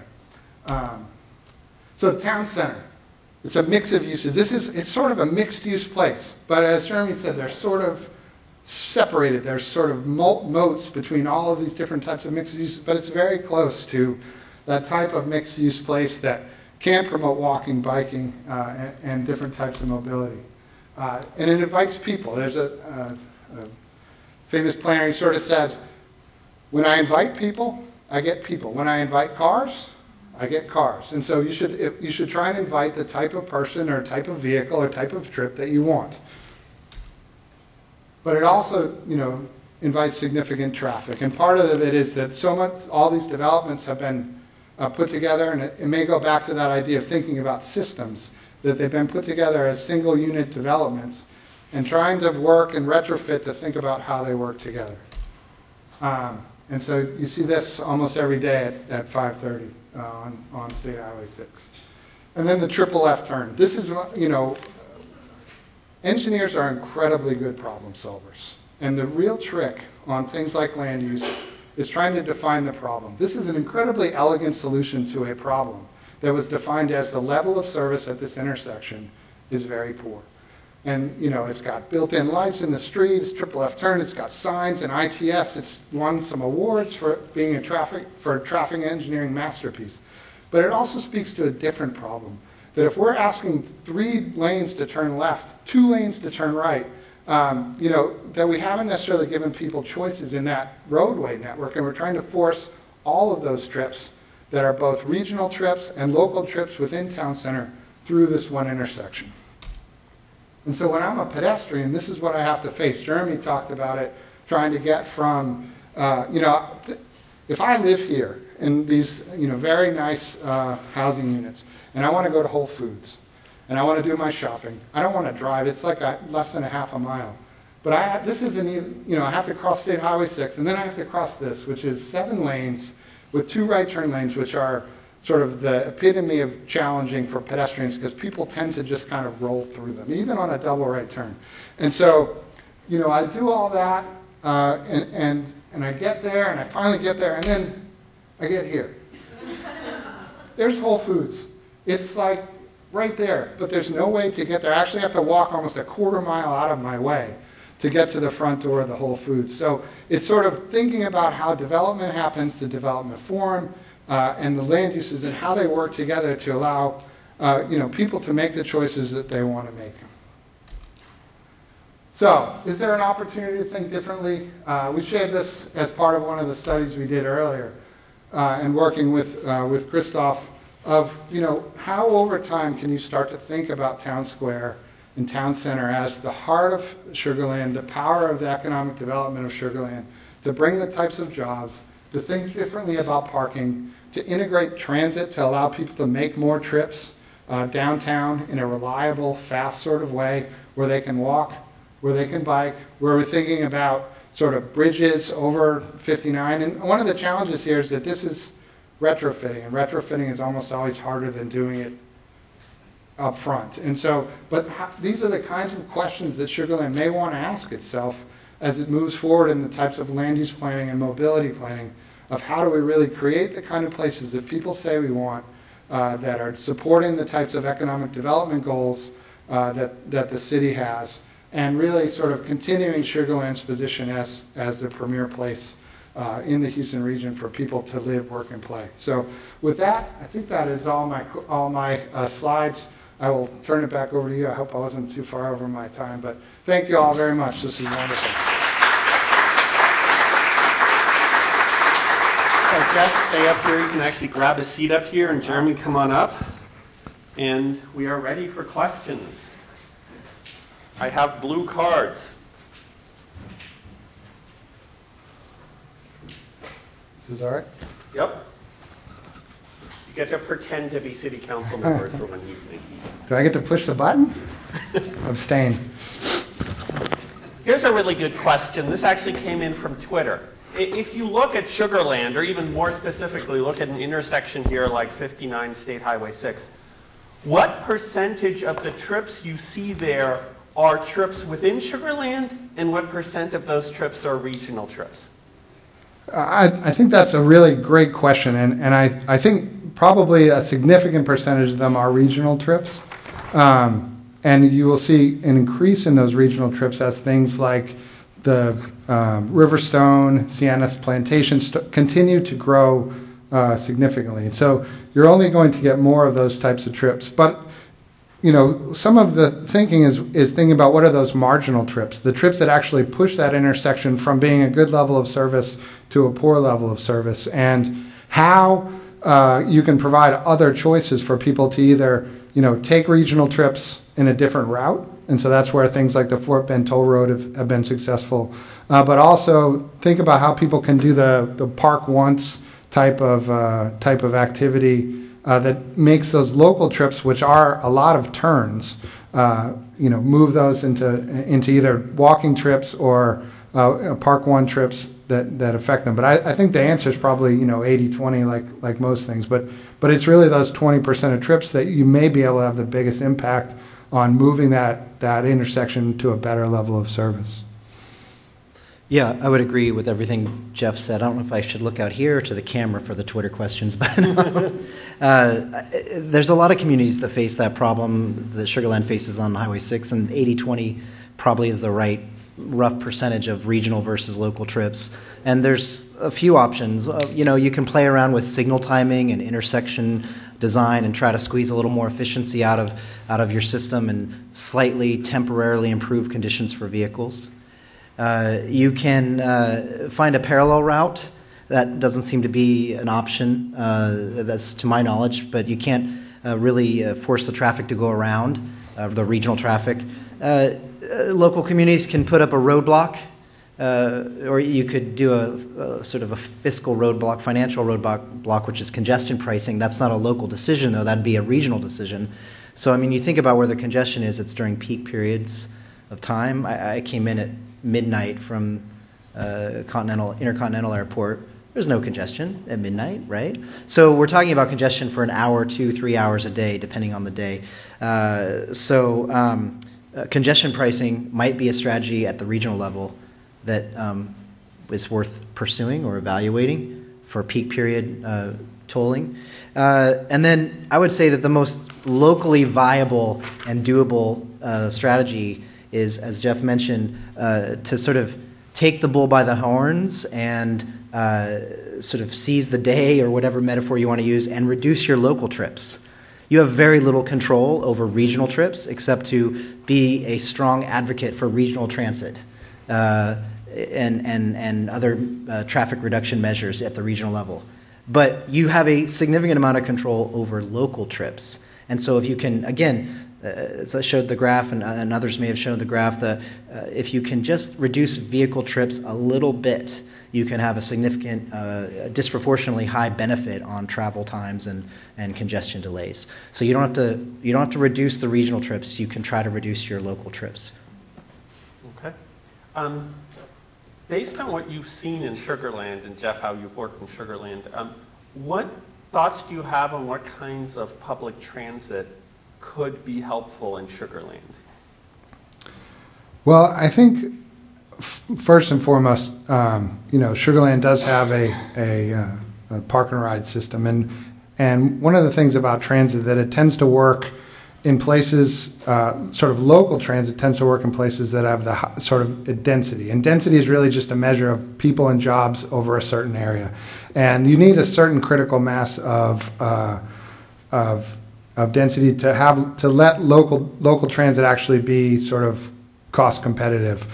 Certainly you can make choices to subsidize it further, but right now I would guess that the best sort of bang for the buck that Sugar Land would have is trying to integrate park and ride type service into places like Town Center or places like Imperial, where people can live, walk, take transit to their job, and maybe that transit can also provide services locally while it's picking those people up. So it does a little bit of both, but probably the most impactful in the near term for Sugar Land would be some type of regional commuter transit.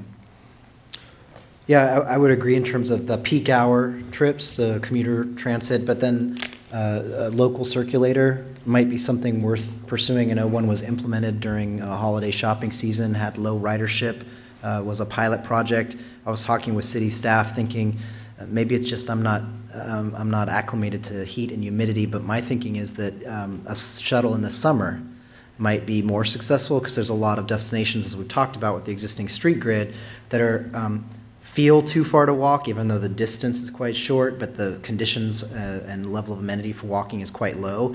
And you add heat and humidity on top of that, and it's a tough sell to walk there, even though you can see the sign across the freeway. But it's sort of too close to drive, even if you drive all the time. And so to supplement that park once concept of town center or Lake Point or other activity centers, thinking about a shuttle in the summer and working with employers to either, and the city as a partner and maybe school district or University of Houston, thinking about who can help partner on that to provide a direct financial subsidy or to market that and incentivize their employees to take it.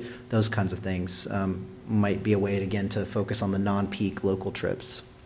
Jeremy, since we're talking about public transportation, can you think of some other examples of suburban cities that have gotten public transportation links that have benefited economically from those links? Yes. Again, I'm sort of California biased, having worked there for over a decade, and particularly the Bay Area, San Francisco Bay Area. Walnut Creek, I showed pictures of Walnut Creek. They're downtown. They coupled changes in their parking management, both on-street, off-street public parking and parking requirements for new development, with the rethinking of a downtown shuttle circulator, because the two go hand in hand, even without heat and humidity.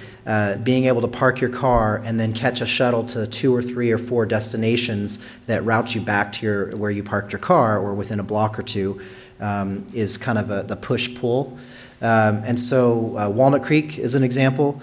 And again, not only an example of shuttle, local shuttle, but also coupling parking reform along with transit service. And frankly, they fund some of the shuttle with charges for public parking. So that's one funding source. Another example is the Emery Go Round in Emeryville, California, in the Bay Area. They have a local shuttle that connects their shopping areas with regional rail transit. So in this case, it might be the Park and Rides, but they connect to the regional transit system with a local serving shuttle. And Emeryville has one of the highest. Emeryville and Walnut Creek actually have among the highest sales tax per square foot in terms of commercial real estate values in the Bay Area. Just one thing I want to add on that. I mean, one of the things that we've seen over the last 20 years, Sugar Land has really become a job center. And it's not so much always about trying to get out of Sugar Land to other places, but it's about allowing people to come into Sugar Land from other places. And so one of the things is trying to work with sort of regional partners to create two-way transit that allows sort of access to the growing, the Minute Maids and other the medical facilities that Sugar Land has developed over the last few years. You both hit on parking a little bit. If you look at a mixed-use center like Town Square right here, what happens if the parking demand for all of the uses peaks at once? If you're trying to share parking between uses, do you have instances where it all simply breaks down because everyone's trying to get there at once and you don't have the capacity to handle it? I mean, I'm sure we could create a scenario where, like I think about an event like Christmas in Town Center, where all of the parking tends to peak at once.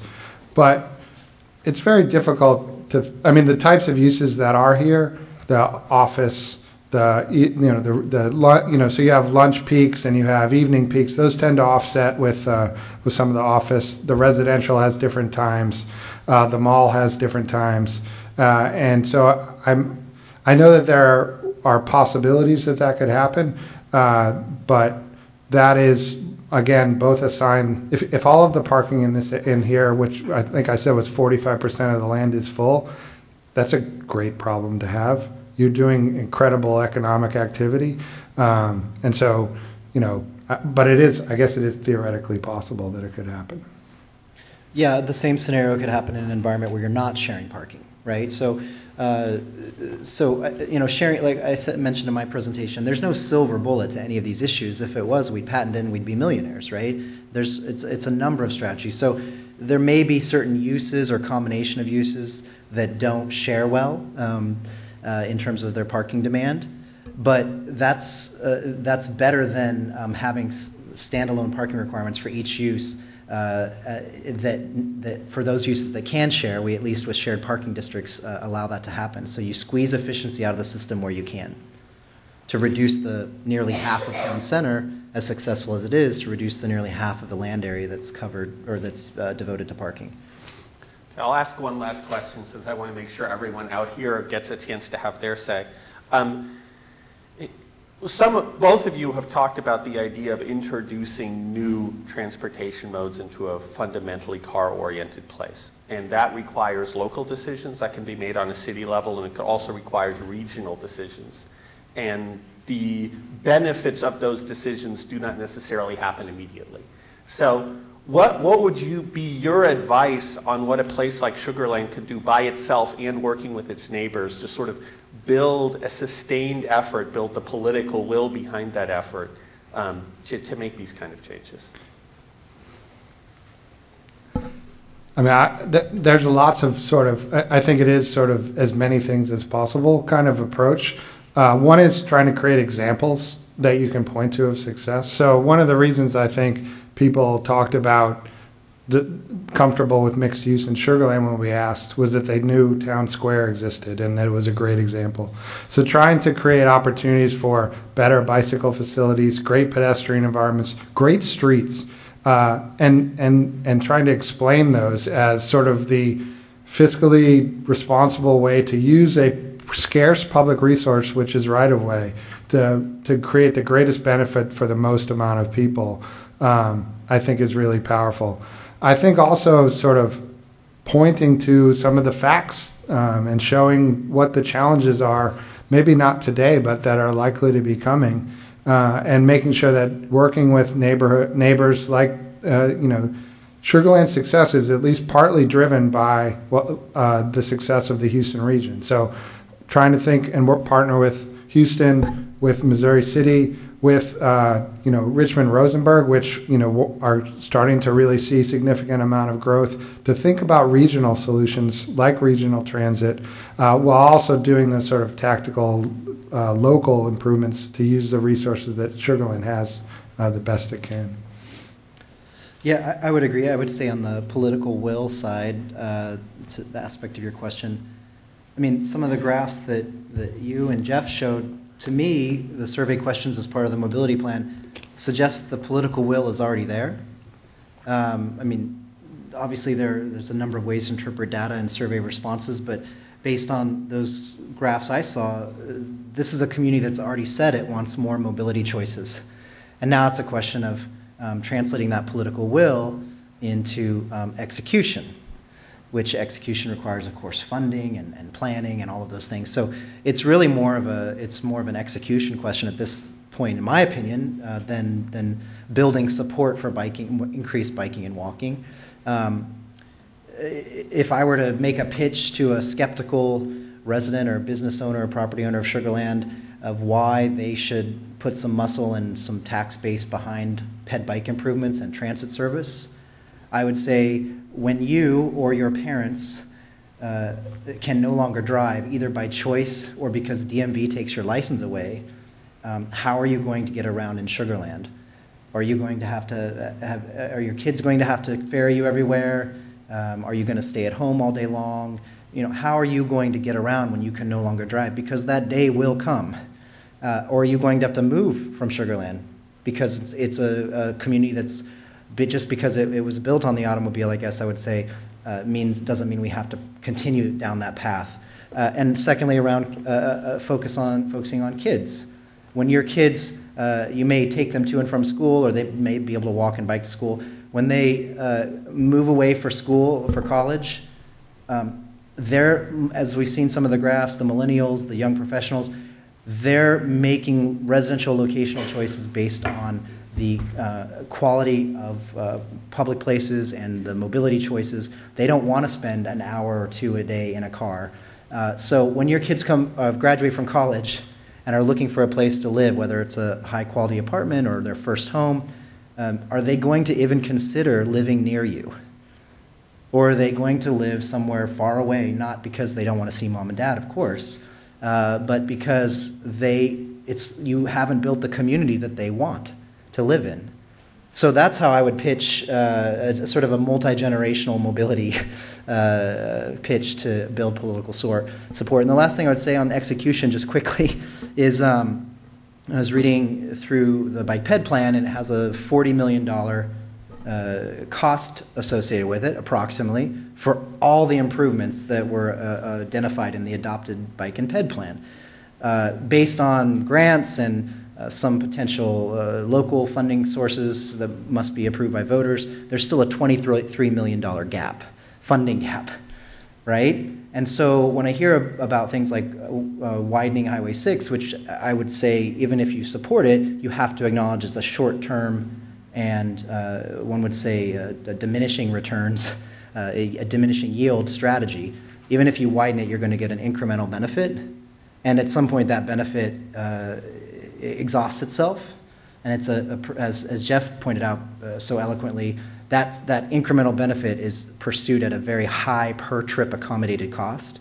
So I think about the acquisition required, land acquisition, and the relocating utilities and the capital costs of doing that, even though it's partially funded through external sources. And I think if those funds were used to essentially implement your Bike and Ped plan in the next 3 to 5 years, just to be crazy in terms of a timeline, what Sugar Land would look like at the end of those 5 years. You're still going to have bad traffic on Highway 6 at peak hours. You're going to have that even if you widen Highway 6 within a few short years. So that's going to happen. It's going to be a nominal change, but you'd have a fully built out ped and bike network. So that's just an example of the political will is there, the support is there. It's a question of execution at this point. Okay, well, thank both of our speakers. And now we want to hear what you have to say. We have tables set up in the conference.